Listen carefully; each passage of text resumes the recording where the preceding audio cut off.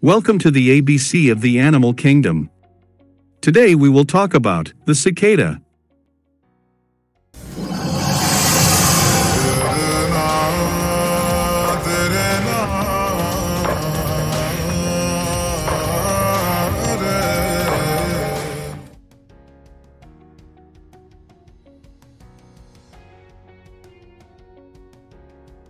Cicadas are insects that belong to the Cicadidae family of the order Hemiptera.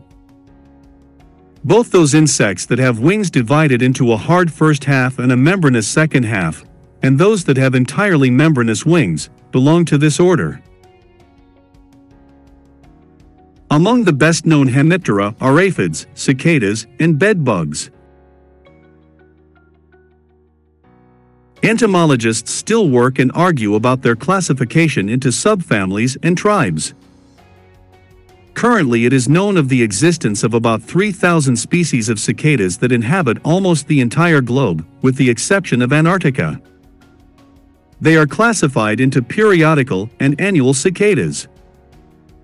Periodical are those cicada species with periodical life cycles that emerge together after long periods of time. Annual, cicada species with annual life cycles emerge every year.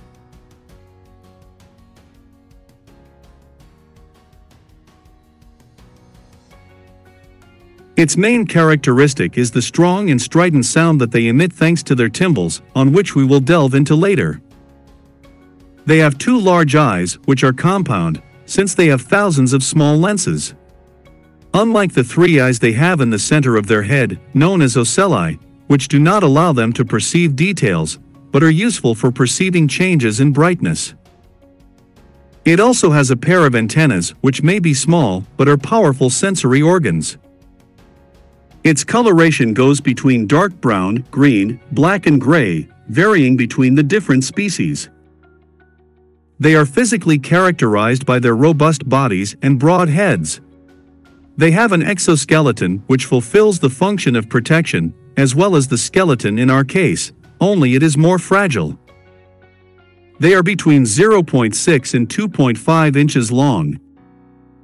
They have two pairs of membranous and transparent wings. The smallest ones hide under the largest ones when they are in a state of rest.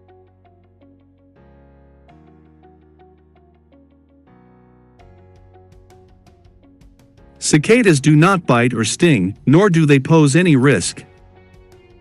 They have a suction mouthpiece that allows them to feed on sap from trees and other plants.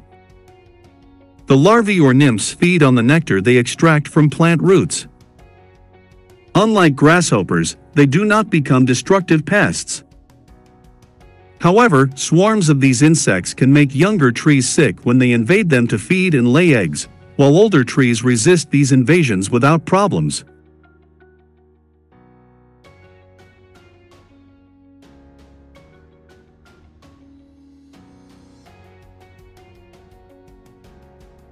Females lay between 400 and 600 eggs, which the female deposits in a groove she makes in a tree limb and then die. In the following days, these eggs hatch, nymphs fall to the ground and bury themselves about 12 inches deep. They will live there from 2 to 17 years, depending on the species. After that period, they dig tunnels, emerge from the ground, and they climb the nearest tree. It is rigged at this point when they begin to shed their nymph exoskeleton, undergoing metamorphosis. This is how they transform into adults with developed wings and genitalia ready for mating. Once metamorphosis is over, they do not survive much longer, having a life expectancy as adults between 4 and 6 weeks. Mating generally takes place during the warm months, although the season varies by species and region. It is during these periods that their deafening songs are noticed. Would you like to learn more about metamorphosis? In this first illustration, we can observe how the future adult cicada is molting. In the next one, it has already managed to get out. Its exoskeleton, as well as its wings, will harden in the heat of the sun. Finally, we can see the typical empty shell that we usually find attached to the bark of trees. They are so elusive that it is commonly the only thing we can see of these intriguing insects. Before listening to its sound, we would like to share with you a couple of fun facts. 1. The loudest cicadas in the US can reach up to 108.9 decibels, being this chorus louder than the sound of an airplane. However, in other parts of the world, there are even louder species, capable of reaching up to 120 decibels. 2. Did you know that they are considered symbols of immortality?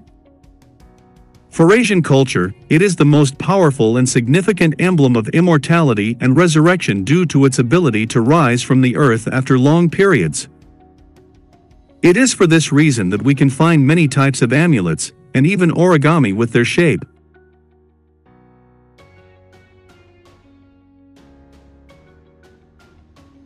As we mentioned before, males are able to sing thanks to its stridulatory apparatus located on the sides of the first abdominal segment, which consists of membranes and air sacs, called tymbals, which functions as a resonance box.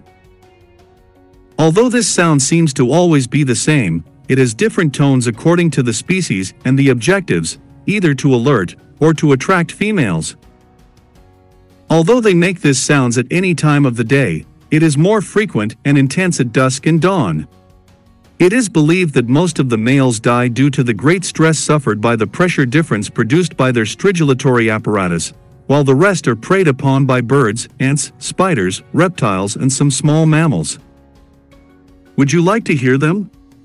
We suggest you listen to it with headphones for a more pleasant experience.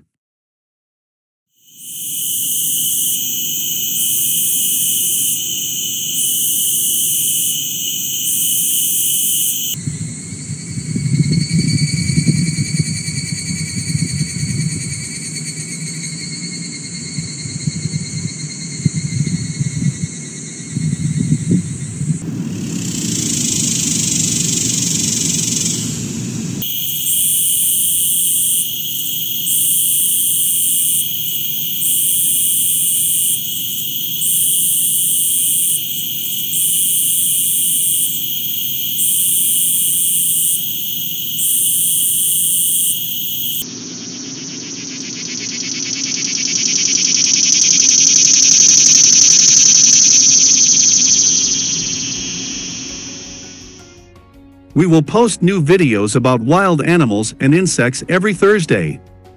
If you love cats and dogs as much as we do, stay tuned to the channel on Sundays. Don't forget to subscribe and hit the notification bell so you don't miss any of our incredible videos. If you have learned a lot from this video, please give us a like and share.